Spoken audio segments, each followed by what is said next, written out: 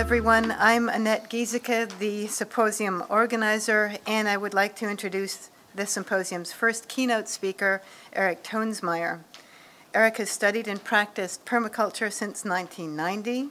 He's the author of Perennial Vegetables and co-author of Edible Forest Gardens with Dave Jack, and recently published Paradise Lost, Two Plant Geeks, 1/10 of an Acre, and the Making of an Edible Oasis in the City, with contributions from Jonathan Bates. Eric has worked in small farm business training, ran a seed company and an urban farm project, and is now a full-time writer, trainer, and consultant. His current interest is in large-scale permaculture farming as a carbon-sequestering solution to climate change. Eric is also building bridges between the permaculture and native plant movements by emphasizing useful native plants. Notably, Eric is brought to us today by Millersville Native Plants, so we are grateful to them and grateful to Eric for coming. And without further ado, here he is. Well, good morning, and thanks for having me. We'll be talking about what I like to think of as the ultimate ecological garden today, which not only provides benefits to the environment and habitat, but also provides food for us and helps to handle and process our wastes and turn them into renewable resources once again. And I'll be strongly emphasizing the native plants of the area. I certainly don't exclusively grow native plants at all in my food garden. I don't know anyone who does, but I feel like I've yet to find anyone who is doing it as thoroughly as we could. And so my effort has been to kind of try and raise that bar. And this is just at this is at the Denver Botanic Garden, where there's a beautiful edible landscape demonstration garden showing what you can do just with lettuce, which turns out to be a really lovely ornamental if you take care of it properly. And I've had lovely experience with those rainbow chards, which make a fantastic, fantastic bedding plant. And the red boar kale, it's like a purplish palm-looking kale, absolutely, absolutely gorgeous. So this will not be a thorough inventory of all possible species that you can cover by any stretch of the imagination. That's really, actually that's a full weekend workshop we're going to do at Dale's Place this fall. But so why is edible landscaping important? Well, it gets people to interact with the landscape in a different way. You have to go out and not just enjoy the beauty, but harvest some, and you're not just weeding, but you're getting to really sustain yourself from it in a different way. There are a number of really phenomenal food plants that you just can't buy at the store, and you can't beat the freshness of a strawberry right out of your garden, or some asparagus that was just cut and brought inside, or sweet corn, or whatever it might be. And certainly for people who are interested in local food, there's no more local than right outside the back door. And there is a rationale behind the ecological nature of food production that I think has been missing in some conversations, that when the line I use about this is that the native plant garden is not sufficiently ecological. And the food plant garden without habitat planting is not sufficiently ecological. And the reason I would say a native plant garden is not ecological enough is if all your food is coming from the supermarket and being shipped in from Mexico and Brazil, there's a tremendous carbon footprint to your food. And if your wastes, in my town anyway, all our sewer systems are combined sewer overflows. I bet you have some of those around here in the cities anyway. Every time there's a big storm, the sewage combines with the rainwater and goes right out into the river. That's not terribly ecological either. Our food waste, instead of being composted, goes to landfills. That's not sufficiently ecological either. So we need to raise the bar, I think, of what it means to be a responsible human being in our gardens. And not thinking just about the agrochemicals that are used and the fossil fuel used to bring things to us, but the tremendous amount of fossil water. Most of our vegetables in season come from California. And they're almost all irrigated with fossil groundwater, with aquifers that are renewable at the scale at which we're using them, causing immense problems in California ecosystems. So I think we need to take all that into account when we're thinking about the footprint of our gardens and the positive.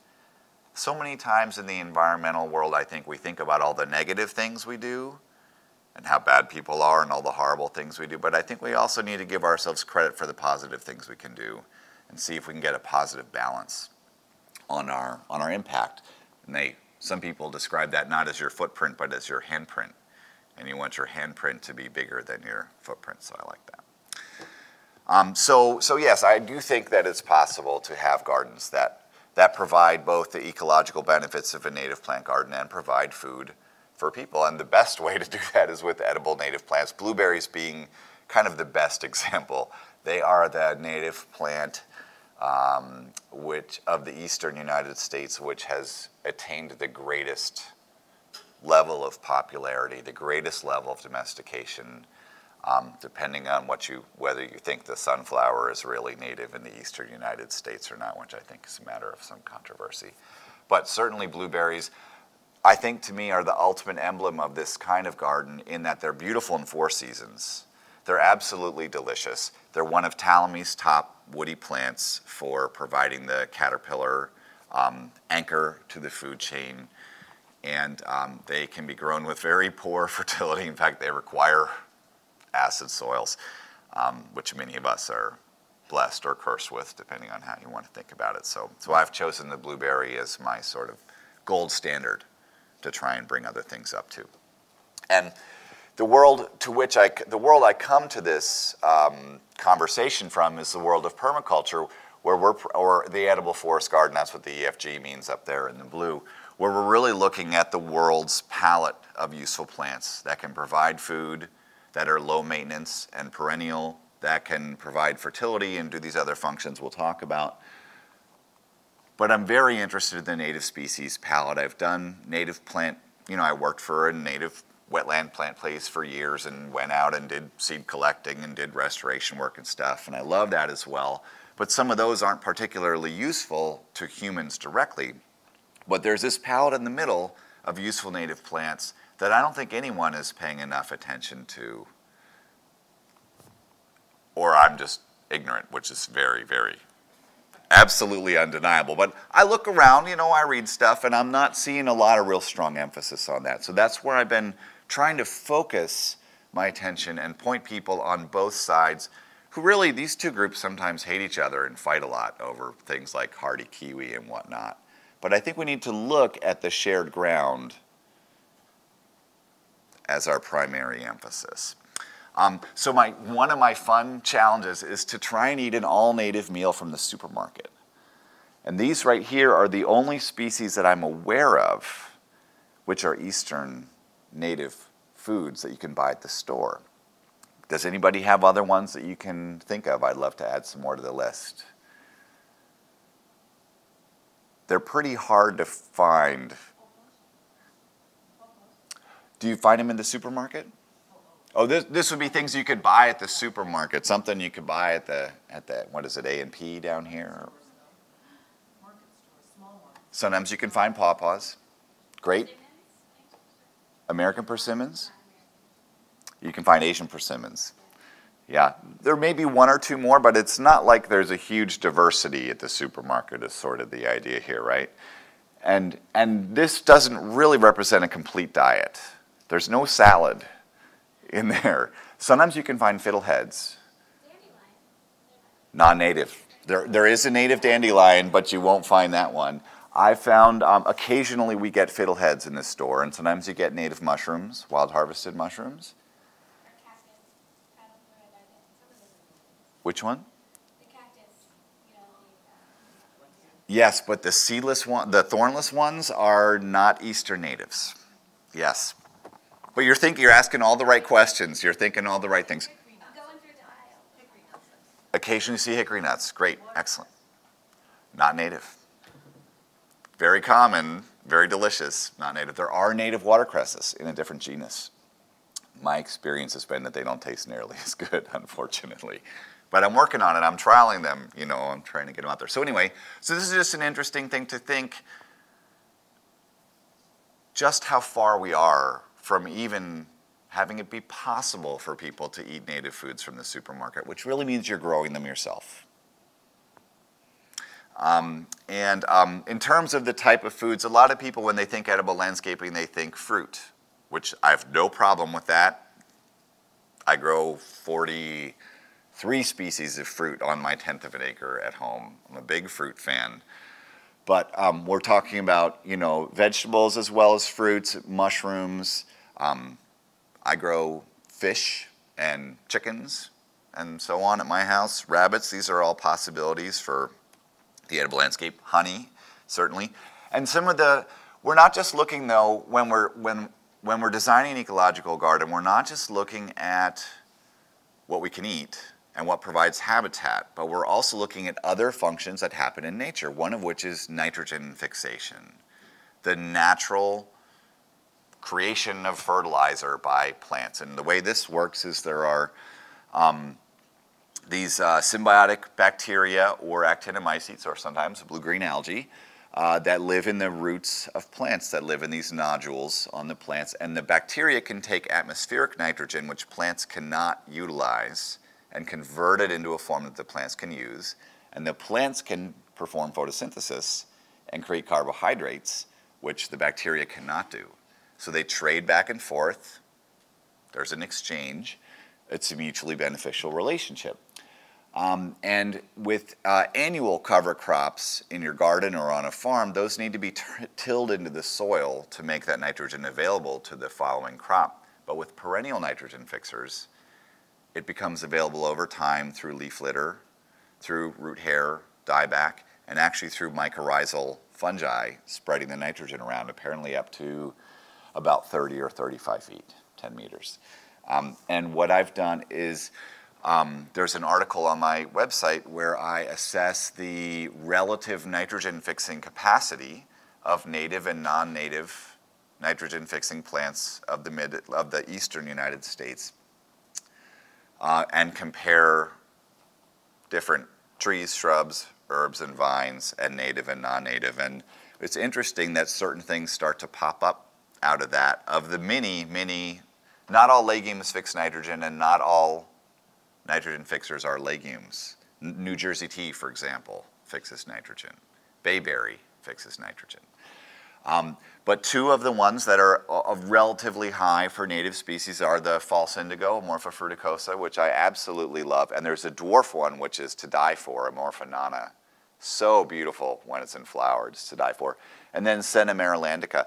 Senna is interesting because the cassias, or the cassias and sennas, are one of the few genera, some of which do and some of which don't fix nitrogen.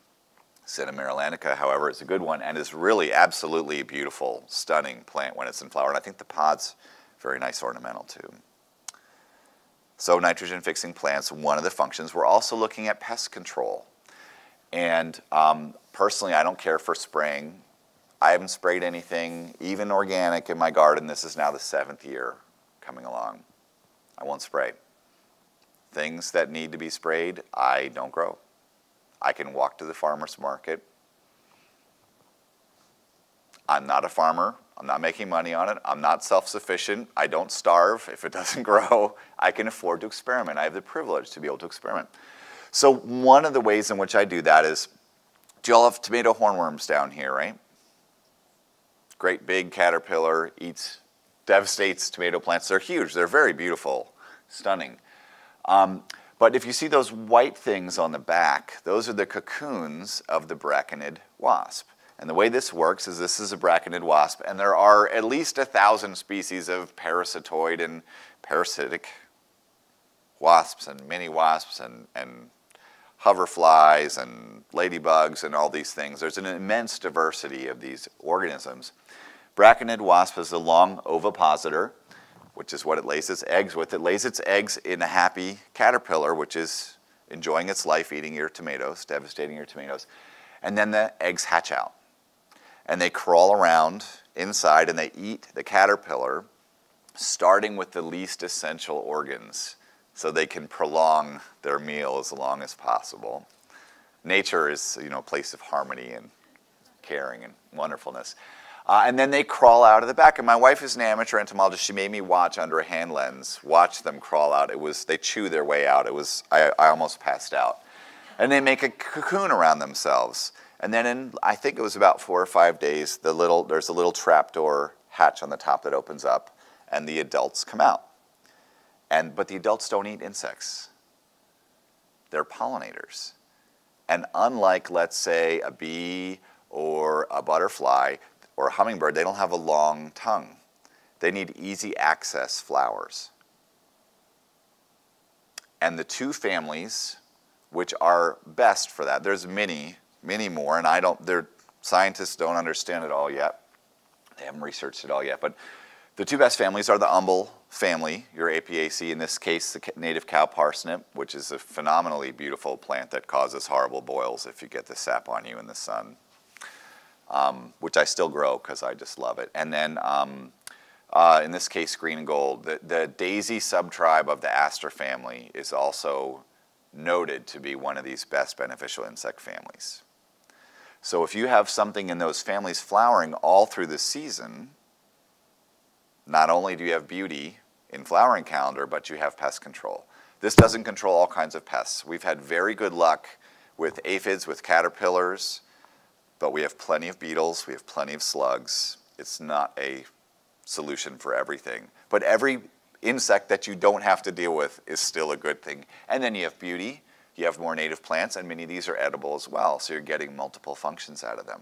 So it doesn't actually kill the worm at all? It just... Oh, it totally kills the worm. Yeah, then at this point, it can't move anymore. Okay. And so if you don't see that on your hornworms, are you condoning, squishing them? oh yeah, sure. Yeah, oh yeah. Yeah. Oh yeah. Oh, every time, absolutely. Yeah, although honestly, I've never had one without this. By the time they're big enough for me to see them, they already have this on them, just at my house. But Okay. And what is the wasp again? braconid, Bracken. but there's, I don't know, 100 species of braconid wasps. Each one has a different, a lot of them have kind of very particular host organisms and stuff. Some of them are more generalist. And I'm not an entomologist. I think bugs are cool, but I'm not a specialist. Then there's also these habitat elements that we can provide. In addition to nectar, there's other things we can do. There's the talamy plants, right? These anchors, and I really appreciate that contribution he made. I'm sure he and I would argue about a lot of the things I grow, but I really appreciate the contribution that he's made to gardening in identifying this really important ecosystem function of plants that not all plants are equal when it comes to serving as an anchor for the food chain. Some are particularly popular with caterpillars, which are popular with birds, which then go and eat all the other bugs. So those are important anchors. Certainly planting some extra berries for the birds and so on is great, like mulberries or juneberries, especially those tree juneberries that are too high to pick. By the way, there's a beautiful juneberry right outside the front door loaded with ripe fruit right now. Dead stalks, that is a very sophisticated, on the top right there, very sophisticated, high-tech, beneficial insect device, breeder right there, which is dead stalks put inside a tin can. The favorite place for many of these beneficial organisms to overwinter is inside hollow stalks. So if you hold off on deadheading until spring, or if you hold off on some of that cleanup till spring, you're providing habitat for these organisms. Obviously, the more you spray, the more they die. And a lot of the organic sprays are actually worse than non-organic ones because they're more broad spectrum. Like pyrethrum will kill everything. It's made from a flower, but it kills everything, which is one of the reasons I like to not spray anything at all when I can. That's an edible water garden down there, and a water element is really key to providing water for birds, for dragonflies, and a lot of these other excellent beneficial organisms require water. They're animals. They need water. And then there used to be a science called economic ornithology. I should say there is a science called economic ornithology that doesn't get a lot of credit anymore.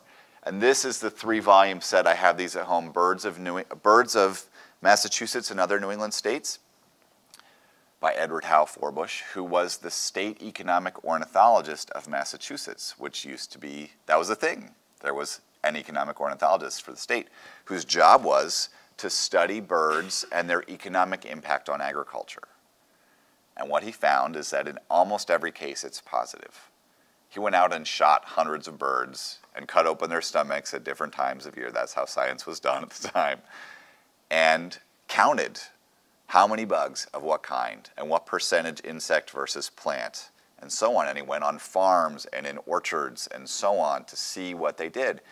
And almost all the songbirds are positive, even the ones that eat some of your berries like catbirds, which is frustrating sometimes, catbirds, are also eating insects. Hummingbirds eat very large amounts of insects, and so on. So anyway, you can go through that, and actually I have a bunch of this in the back of the Edible Forest Gardens book. We did a brief list of maybe 40 or 50 kinds of birds. And this bird-by-bird gardening is a really lovely example of how to target a garden to particular bird families. And generally the benefits go family by family. All the warblers are pretty similar, for example. All the flycatchers are pretty similar. Flycatchers, not surprisingly, very good for insect control. Wrens, amazing for insect control. So bird-by-bird gardening tells you how to lay out a garden both structurally, like what kind of cover and what kind of plants, and what kinds of food and water elements they like to have. It does encourage you to grow non-native plants just for bird food, and personally I don't think that's a good idea. I think there's plenty of perfectly fine native plants to plant. If you're planting it just for birds, plant something native. That's just me. That's not just me, I guess, but that's my perspective. That's my personal position on the issue. And I'll just point out the alder up here, my example of a talmy plant also fixes nitrogen. So you're looking at a multi-purpose species, and really when you're especially looking for small areas, but more broadly we want to design for multifunctionality. We want to choose species that have multiple benefits so we can plug them into each other and create an ecosystem that works as well as possible. Generally we're looking at aiming for systems that are low maintenance once they're established. No garden is easy to establish that I've ever put in, but once established, we want low maintenance. This one's in California, and it's next to a parking lot at an HIV garden there, an HIV food bank, and we have passion fruit and tree collards, which is a thing that we can't grow. It's collards that grow 12 feet high and are essentially immortal because they never flower. There's loquats, there's pineapple guavas. That's a nice edible landscape, and they don't do anything except a little bit of weeding like you can never get away from anywhere. That's what I like, is a low maintenance system. And I do have some things like sea kale, which is a perennial broccoli. It's lovely ornamental. The plants are now 13 years old. They come back every year, they make broccoli. They took about 3 years to get established. But 13-year-old broccoli plants, pretty cool. Pretty interesting. Dale likes them. They smell phenomenal, right? Okay, so utilizing native species, and this is really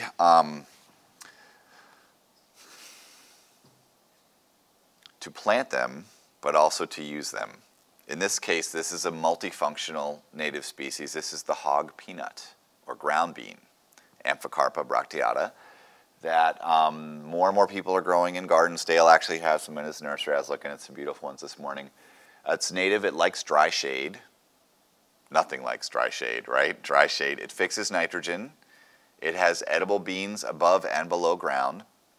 And it can be a very aggressive ground cover that smothers everything less than 3 feet high, except for spring ephemerals. At home I have ramps and toothwort that come up that are edible, spring ephemerals, and then they die back, and then this one comes out. And that's all under pawpaws on the north side of the house. So I've got 4 native edible species growing together and utilizing a full shade alley. I feel good about that. I feel like that's working. So hog peanut is an example of something that almost nobody grows, but it's pretty enough in its own way. And it's quite nice eating. Those beans are very good. They're hard to find because they're underground and they have a brown skin on them. So they look like dirt. but they taste great. Harvesting rainwater. It's funny that many of us pay for water and then dump our water away that falls on our homes and our driveways and contribute to stormwater problems. So can we capture and store that rainwater in tanks? And can we slow it and sink it and spread it on our landscapes to store it in the water? Good ideas. And then thinking about cycling waste. This is really, you know, lots and lots of people compost, which is fantastic. And there's worm composting, and there's these new soldier flies, which is a native insect, which is newly under domestication for waste processing, which is a phenomenal compost organism and makes a great food for chickens and fish. Backyard poultry are a great way to take your food scraps and turn them into food and compost and meat eventually. There are wonderful systems that are not legal in a lot of places yet for taking gray water, which would be your sink water and your shower water and your washing machine water, and process it through constructed wetlands. They clean out all the extra nutrients, the phosphates and stuff that are in there. They turn that into plants, beautiful plants, and release clean water out of the other end that you can use for irrigation in your garden, or you can even return into natural bodies of water if you're doing it properly and if that's legal to do where you are. And then finally there's composting toilets, which are sort of the very highest level I think you can get to, and that may be for the few and the proud at this point, but in many places it's not yet legal to do. But when you're composting humanure, as they call it, and doing it properly and giving it lots of time to cook, you don't want to rush that. It makes a very fantastic material. I wouldn't put it on a vegetable garden, but under fruit trees or in a native plant area where you're not eating things. It's a marvelous material, and it's taking our waste out of the waste stream and putting it right back into the garden. And when you think about phosphorus cycling, there's no phosphorus in the atmosphere, there's no phosphorus fixing plants pulling that down. What you take out from a garden you have to put back. And you can buy fertilizer, or you can just cycle it. And these are all ways to think about ecologizing the garden, which are about more than growing your own food or more than growing native plants. It's about really building an ecosystem that includes you, which I think is really fun. So we're also looking at mimicking some aspects of natural ecosystems. This is in my garden in 2009. I need to get a new, I'm trying to find the perfect picture this year, but there's a lot more vegetation in the way now. I haven't quite got it yet. So first we look at mimicking the structure of natural ecosystems. In this case we have trees, that's an American persimmon. We have shrubs like jostaberries. We have some vines in the back. There's a climbing spinach, Heblitzia tamnoides. Then we have some ground cover plants. There's some spring ephemerals, and there's things that come up later, so there's a seasonal sequence. There's mertensia in there, which, by the way, has edible leaves, bluebells. They call it oyster leaf. I don't care for them, but flavor's a very subjective thing. Edible fungi in there. So we have shade-loving plants growing under plants that provide shade. We're looking at that multi-layered strata, just like a natural landscape has. We're also looking at building those relationships, looking at the social structure of an ecosystem. What are the niches? What are the mutually beneficial relationships? And that's where nitrogen fixation comes in. That's where the beneficial insects come in. So there's nitrogen-fixing species in here. There's species that attract beneficial insects. There's species that are preferred egg-laying sites for beneficial insects. So there is some research on where do lacewings prefer to lay their eggs. For example, where do big-eyed bugs prefer to lay their eggs? And I've got some of those plants in there. And I'm very excited about Phacelia, which I first saw at Mount Cuba. Phacelia tannacetifolia. I got some seed from Mount Cuba a few years ago, and it's finally flowering this year. It's absolutely gorgeous. And another species in that genus, a western native one, is being grown commercially on farms for pest control all over Europe, but almost no one here. It's the story you see over and over again. Our native plants are taken and used in other places, and we ignore them. So I'm experimenting to see if I can observe any egg laying and so on this one. It's the borage family tends to be excellent for beneficial insects in terms of egg laying, and fuzzy plants seem to be, like yarrow and comfrey and some other things, are always high on the list. So, and Phacelia is also fuzzy. So I'm thinking between the nectar and the fuzz, I may have a decent shot there, and I'd love to see some research on that. Then the last thing, so that's we imitate the architecture, we imitate the social structure, but we also look at the successional dynamics of natural ecosystems. That is how they grow and change over time, and which is really about learning to think about your garden, and many of you do this probably better than me. Learning to think about your garden not as a gardener, but as an ecosystem manager and as someone who is guiding succession towards a desired climax of some kind. So a lot of stuff about that is in the Edible Forest Gardens book, which they have some of them out there if you want to take a look at them in the bookstore area there. And there are these things that happen in healthy ecosystems, many of which are still unknown to science, I can only imagine. And there are things that happen when you have a low spray, organic-based system, when you have a no-till, largely no-till, perennial, diverse mosaic of habitat types, different staggered layers, lumpy architectural texture, good organic matter in the soil, and no chemical fertilizers, no herbicides, and no pesticides, or at least minimal on all these things. There's these things that happen, and Volume 1 of Edible Forest Gardens is all about that if you ever want to get a, 300-page introduction to the agroecological issues there. The one I like is mycorrhizal, and you don't have to know any of that science to get these benefits. They just happen. Mycorrhizae is one. Mycorrhizal fungi are a special class of fungi which are decomposers in the soil, but they also have a symbiotic relationship with plants just like the nitrogen-fixing bacteria do, where they'll grow into the roots. Some kinds even grow into the cells of the plants. There's endo and ecto mycorrhizae. I can never remember who's who. But basically they grow into the plants and they make an exchange.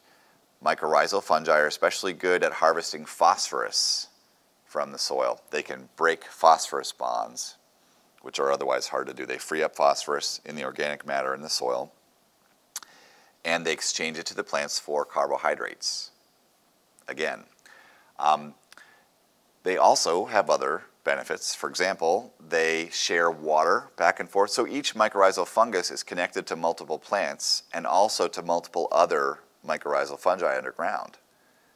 And the theory is, that at the time of colonization of this continent, from the edge of the tundra down to South Florida, was basically there was a single contiguous network of these fungi.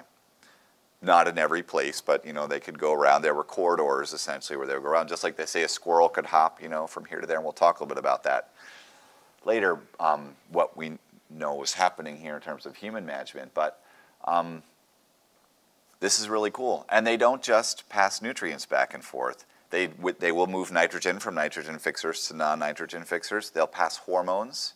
That's part of how plants coordinate flowering times. And then a new study just came out that when plants are attacked by aphids, or any insect, but aphids in this study, they release a signal that tells other plants, hey, there's aphids around, prepare your defenses, prepare your chemical defenses.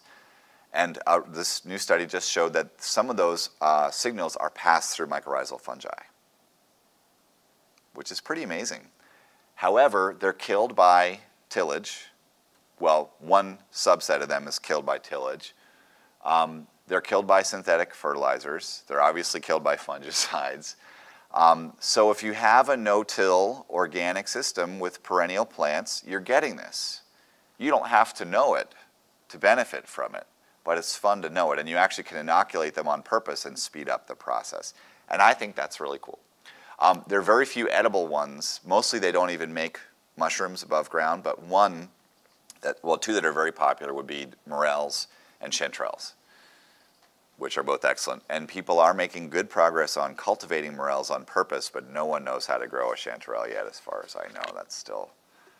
That would be a really cool thing to spend $1 million on and try and figure that out for somebody. So a little bit about the history in this area. When colonists came, they saw these widely spaced trees and thought that God had created a paradise for them. There was lots of food, lots of plant foods, and lots of animal food.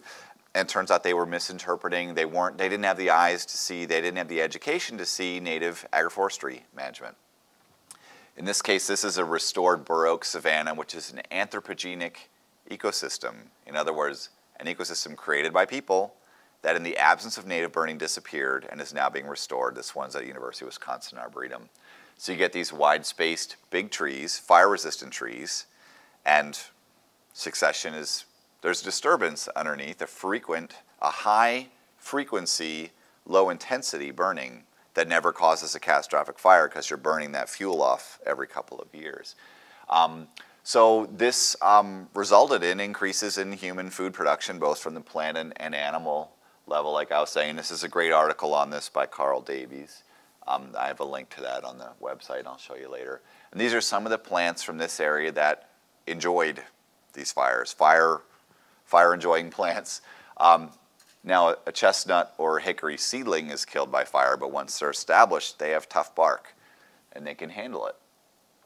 And those are all historically very important foods. Chestnuts, in fact, were burned in the fall after the nuts had fallen to the ground to remove the leaf litter so that you could find the nuts. And then in the understory, lots of berries love fire. Raspberries love it. Lowbush blueberries require it.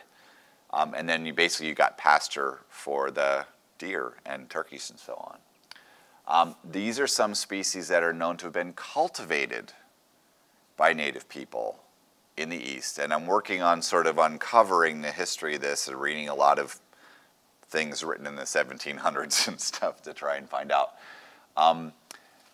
This is very interesting. These are native species that are known to have been cultivated by native people. And if we're looking to find out what native plants are worth growing for food, this is a pretty good place to start. If you have thousands of years in a place, you figure out what's good to eat. I'll just point out a few things. The Yaupan holly is our native mate. It's our native caffeine plant. Very interesting. And that, while it's a coastal plant, it was grown way far inland by native folks, wherever they could get it to grow, because people like caffeine in every period of history. We have a native passion fruit, the maypop. All kinds of really interesting stuff. The native lotus was grown very, very extensively, for example. William Bartram writes about his experiences traveling through like plantations, he calls them, of hickory and native mulberry. This is very interesting stuff. So I have an article about this on the website. I'll show you that as well. And there's even a group of plants which were domesticated, some as early as 3,000 years ago, by native people in the Midwest. And some of them were grown out farther into this area, in the eastern forest region anyway. They include a bunch of beans. That's woolly bean on the top left there, which is very good eating. It's like a mung bean. Sunflower, groundnut, amaranth. The bottle gourds, which actually are not native, they were brought here at least 10,000 years ago, already domesticated over the Bering Strait. And there's genetic studies. They figured out they were already domesticated. Originally from Africa, domesticated there, came through Asia, came across the land bridge, grown here, and actually used to make homes for purple martins, which were originally from the desert, and were brought out east to help control pests and mosquitoes. It's fascinating history. That's maygrass. And I've grown most of these. I did a big grow out. I made a video about it. I wrote an article about it. Most of them are totally not worth growing.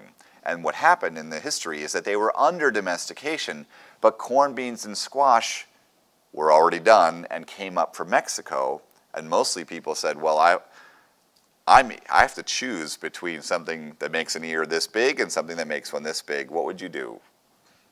If you're a subsistence farmer, you're going to eat. But that does not mean these don't have excellent potential.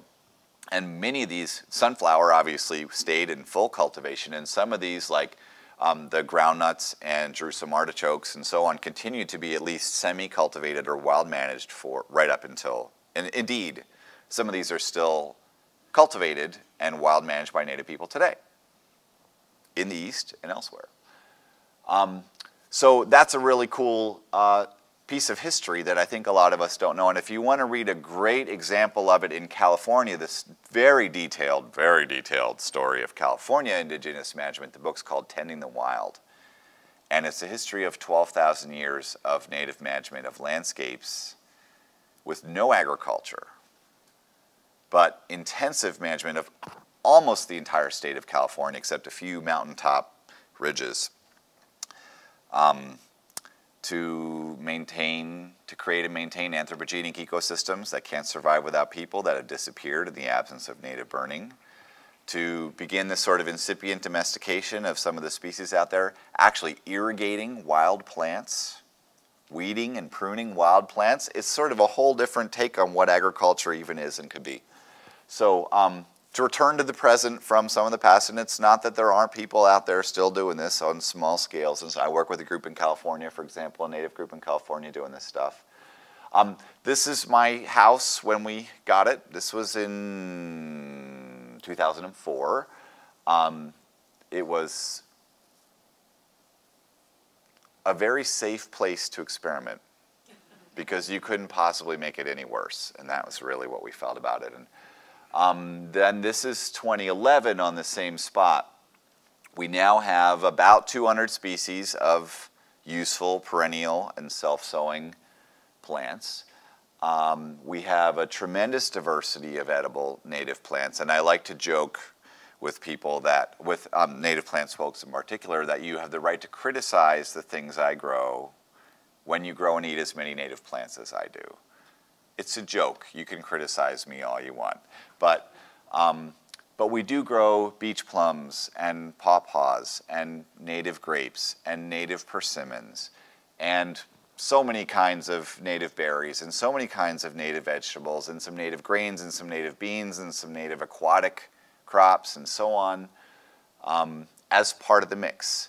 And we now have a much better greenhouse than that. I need to get a new photo of that too. And we did write a book about this. They have them out there. Paradise Lot is sort of the story of the development of this garden over about 9 years at that point, and the love story that came along with it. This is what July looks like at our place. Looking forward to that, as you can imagine. It's very possible to grow lots and lots of berries without spraying, and most of these we don't even have to net. That's partly because we're in the city and our birds don't know what to do with berries. Like starlings don't really know what to do with berries. House sparrows don't seem to know what to do with berries for us. Pigeons don't really go for them. There's one catbird that eats, everything it can, but mostly, and it keeps other birds away too, they're sort of aggressive. But this is very nice to be able to go out and pick this in your backyard and eat those things. This is a really fantastic experience. And this is where I've been encouraging people to start with edible landscaping, is to plant some berries. They don't take up a lot of space. They're easy to grow. They're so good. Everybody loves them. Children love them. They're not hard to figure out how to cook or anything. It's not like, what do I do with, I don't know, some weird vegetable or something. You just put them in your mouth and eat them, so that's pretty great. So I want to just highlight a couple of species for this area from the native palette. And those are beach plums, by the way. There are improved varieties of beach plum, which are stunning. Some of them are very, very good. Some of them are very, very good. For cooking, they're outstanding. For fresh eating, they're nice. But a good variety of beach plum, when you make like a cobbler out of it or something, is absolutely out of this world. Really, really wonderful. And there's a lot of work being done on domesticating them right now. So I'm looking for things that you can eat that don't have a lot of pest problems, and beach plums have a few that are pretty, that you can actually get your hands on from a nursery, that get sociable, meaning not sprawling and killing everything, because plenty of native plants are every bit as annoying in the garden as the worst invasive plant from somewhere else. And I'm trying to emphasize native. So those are my criteria here. And on the website is a list of about 200 useful native species of the mid-Atlantic area. It says how much nitrogen they fix, if they do. There's a talamy column in there, nectary, as if they attract beneficial insects and so on. And it's quite a lot of fun to work on this and sort of really assemble that palette. This is mostly drawn from the species tables in the back of Edible Forest Gardens, Volume 2, which there's over 600 useful species in there. About half of those are native. But I just pulled out the ones from this region in particular. And it's quite a lot of fun. So I just wanted to show a few of those. Some of our native nut trees, and the pecan is a mid-Atlantic native, the black walnut, the shagbark hickory, shellbark hickory. And there are nurseries that sell grafted, excellent quality varieties of black walnut. If you've ever tried to take a wild black walnut around here and get the nut out, it's mostly shell, and the shell's all wrapped around the flesh like that, which is why native people mostly made milk and extracted oil from hickories and walnuts instead of eating the nuts. However, grafting allows for the propagation of exceptional wild species, and now there's been people crossing these things for a long time to develop superior strains. So you can get very nice grafted black walnuts that actually come out not like an English walnut that you buy at the store, but pretty darn well. There are very nice grafted hickories that crack out really well. My favorite nut nursery is Nolan River in Kentucky, and they have a huge selection. They have, 15 kinds of shagbark hickory varieties, grafted shagbark hickory varieties. That's pretty cool. And they'll even tell you what state the original one is from and so on. So I think that's pretty great. Native tree fruits, we have the pawpaw, and there's excellent grafted pawpaw varieties out there that are really world-class fruits. There's excellent American persimmon varieties out there that are really delicious. I mean, really, when they're ripe.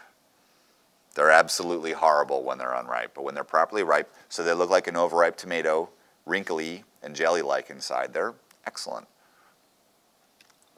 And at that point, they dry really well. And then we have the mayhaw, which is a native hawthorn. I believe it's native to Maryland, which is close enough as far as I'm concerned for you folks.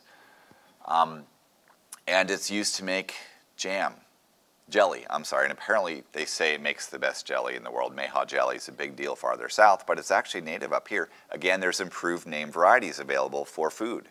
And of course, they're stunning in flower, and actually they're quite lovely in fruit as well, I think. They're much larger than regular hawthorns, more like a crabapple size. You have a native bamboo, which is every bit as annoying as Asian bamboo, but was very important ethnobotanically, is still in active use in the Midwest by native people, and has edible shoots and is useful for all the other things bamboo is useful for making a million products, for livestock fodder, for visual screening, for erosion control, and for making your neighbors hate you forever. So you would want to be very thoughtful about citing that. But this used to grow in riparian areas very extensively around the eastern forest region. But those are all the best places for farmland, so it all got tilled up. And I've never seen this in the wild. And I get around a little bit. I've never seen this in the wild. And I think we should think about that. It's pretty interesting. It was used, there used to be factories to make paper out of it back in the day. There's multiple different varieties. Some are very dwarf. There's even a deciduous dwarf one for full shade. There's an intermediate dwarf. It's very cool. So we have native vining fruits. Muscadines are mid-Atlantic natives. And muscadines are excellent grapes. And if you've ever had, how many have had a muscadine? They're very nice. They have seeds. They have a thick skin. But their flavor is, yeah. But a nice variety, a good cultivated variety is nice and sour grape. They make excellent jelly. They're sort of like a Concord type grape in a way. And they're so disease resistant. They can take the heat and humidity. They grow in the Everglades. They love heat and humidity. So compared to the regular grapes that all of us are struggling to get to do anything, I think that's a great choice. And we have a native passion fruit, the maypop, which is really beautiful and it's a nice fruit. You know, I talked about blueberries before, but I think service berries are a stunning fruit. Really, really nice. They're like a blueberry with almond-flavored seeds. And there's species that grow 50 feet high, which are hard to harvest.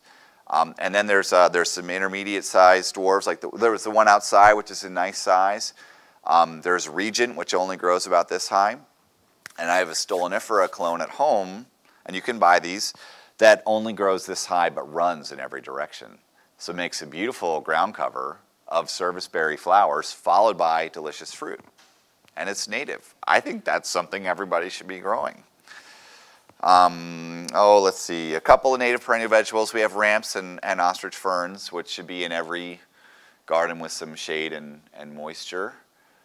Native aquatic crops. This is a native lotus, Nilimbo lutea, which is as beautiful as anything in the world and has very nice edible roots. You know, lotus root, that's the root of lotus. This was cultivated by native people, also for the nuts, which are very good. The leaves are used as tamale wrapping and has tons of uses. And then arrowhead, which is very beautiful, and they're sort of turnip-flavored tubers, which is not my favorite flavor, but people actually grow and eat turnips, so if you do, you should try those. And the way I'll do those is, actually both of these, is I'll grow them in pots in my water garden, and then at the end of the season when they go dormant, you take out the pot, you turn it upside down and lift it off, and all the tubers are on the bottom, like a pineapple upside down cake. So they're easy to harvest. I like that. And then native fungi, and this is one of my very favorites, is the Stropharia mushroom, or the garden giant, or wine cap Stropharia. One of the best flavored mushrooms anywhere, very productive, loves wood chips. I use wood chips for mulch. Likes fresh wood chips, and unlike most mushrooms, it's very easy to propagate. You can actually harvest some and take the sort of stump with mycelium and bury it under fresh wood chips where they're going to be irrigated and maybe a little shady, and they'll continue to grow. As long as they're constantly moved to fresh wood chips every year, you can keep them going, which is really cool. And they're outstanding. And they look beautiful, right? So, okay, then there's some fun things that aren't from here that are great, like chestnuts we love, and, well, you can grow Asian persimmons down here. I can't grow those, and those are fantastic fruit. Asian pears, asparagus, and this is a dwarf mulberry. This is a Giraldi dwarf, which makes huge amounts of fruit, just huge clusters of fruit on a tree about 10 feet high, which I think is excellent. The leaves aren't any good to eat. Some mulberries have really nice edible leaves if you cook them. This one has horrible, but that's how you learn. So here's my challenge to the native plant movement is to grow and eat edible native plants, to find the best ones, to go out. This is the Turkey Lake persimmon that my friend Craig went out. He lives in Florida. He went out eating wild persimmons. He found the best one. He grafted it. He brought it home in his nursery, and he started getting it out there.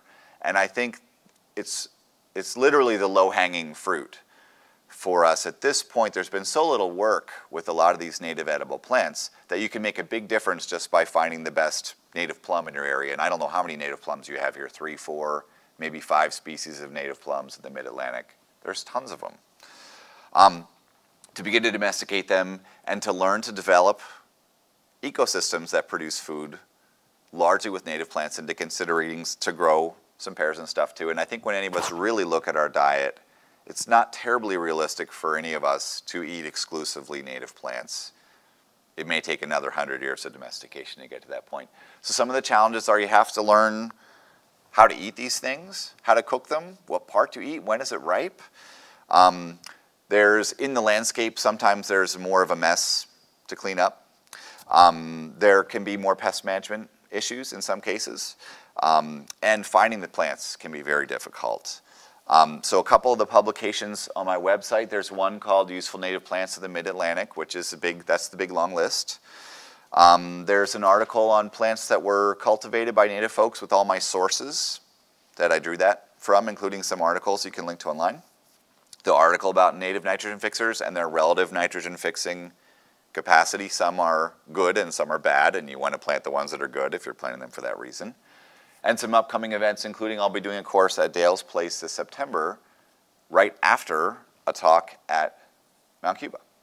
So those will be some upcoming events to get more into this. And I just wanted to plug a few resources. One of them I helped to write, but it is very good, that Edible Forest Gardens book. Is full of information on mimicking ecosystems and on useful native plants.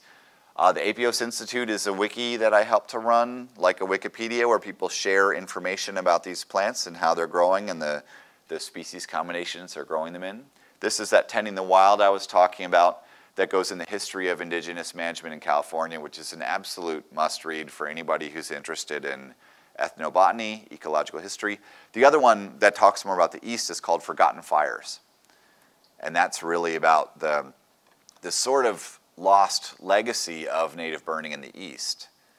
And the vast areas that were open grasslands here that were maintained by fire by native folks, we think of it as having all been forested, but there were big, big gaps. So Forgotten Fires has a section on the East based on documentary history. It's very good. Mycelium Running, this is a great one on mushroom growing.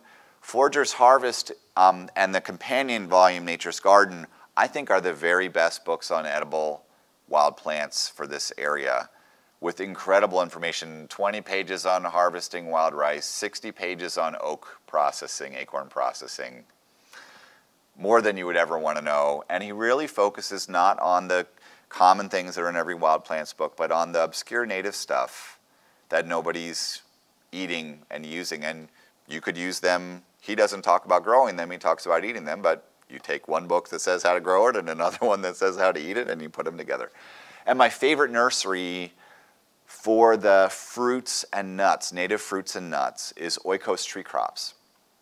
No one else comes close to offering that many varieties. They've improved native hazel, chokeless chokecherry, on and on and on and on and on down those. It's not all native stuff, but they have a huge selection of useful native plants. And I would also say that there's this guy, Dale, I hate to keep plugging him, but he's he does have an excellent collection of the best improved varieties of groundnut for this area, the native Apios americana, and he has hog peanuts and a bunch of other really excellent stuff, native elderberries, which are it's very hard to find a lot of this stuff. A lot of it I've had to go out and wild collect seed to get it in the trade at all. And I don't expect that most people are going to go and do that. So most people shouldn't go and do that. We should get them in and then grow them out from there. So, so that's a little bit about where that is. And we have just a few minutes for questions. Questions, comments, thoughts? Sure, yeah. You said that in your garden you're doing this mostly as an experiment. Do you know of anyone who's using edible landscaping for more of an agricultural production or to sell the fruits at all? Sure. Well, it depends how you define it, I guess. There's lots of people who are doing, well, I mean, there's orchards and berry farms and stuff. I'm working with a bunch of folks in the permaculture movement on ramping this model up to commercial scale. I can't point you to anybody yet in this area who's doing, say, black walnuts with pawpaws underneath, with black raspberries under them, with ramps and ostrich fern and mushrooms under there. But I am doing my very best to hurry people along in that direction. And you should do it. Yeah. Other thoughts, questions? Yeah. You mentioned blueberries. Where I grew up, we distinguished between blueberries and rabbit eyes and huckleberries. Sure, yes. What are the differences in those? Are they all blueberries? Sure. Okay, well, there's two genera in play. There's Vaccinium, which includes high bush blueberry, low bush blueberry, rabbit eye blueberry, and a number of other interesting blueberry species. There's an evergreen one, ground cover one here. And then Galisacea is the huckleberries, which sometimes people call other blueberries huckleberries, and they have an also very nice fruit, which tends to be darker, almost black, with a little bit crunchier seeds. They're also very good. They grow in the same habitat. They're often all intermingled with each other. Well, it grows with low bush blueberries particularly. So there's lots of them. And most of us have only ever had high bush blueberries, or maybe some low bush blueberries, but there's all these other species. There's Vaccinium ashii, the rabbit eye blueberry. There's a bunch of them, and apparently lots of them are very good. Some of them have smaller fruits, some of them aren't as good, but I don't know to what extent those other things are in the trade, but a place like Mount Cuba might have a collection of 20 or 30 or 40 different species of them for all I know. So it would be a great thing to investigate. Yeah. Anybody else? One or two more? Yeah. Are there any viburnums you think are? Well, there are many that are listed as edible. And actually the Forager's Harvest, he goes in great detail into that. There's one of the high bush cranberries that he likes. I have never had one that I liked. And also there is a nanny berry that I never liked it raw, and he said it's not a fruit that you eat like that. You have to think about it like a banana. And you have to sort of make creamy things out of it. So he talks about how to process some of these things in interesting ways. That didn't get me to plant a nanny berry. They're named that way because they smell like sheep, which is not a good sign in a food usually, except lamb, I guess. But yeah, he definitely recommends those. A bunch of them are hobblebush is edible, for example, tastes terrible. Mostly they're a big pit with a little bit of flesh that tastes bad. But it's an area for experimentation and improvement, and I would start with his book and read what he says about those two, and those are probably two of the best candidates. Yeah. Well, we're at 10:15, so if you'd like to stick around and chat, I think there's a little bit of a break period before the next person, but I'll set you free, and thanks very much.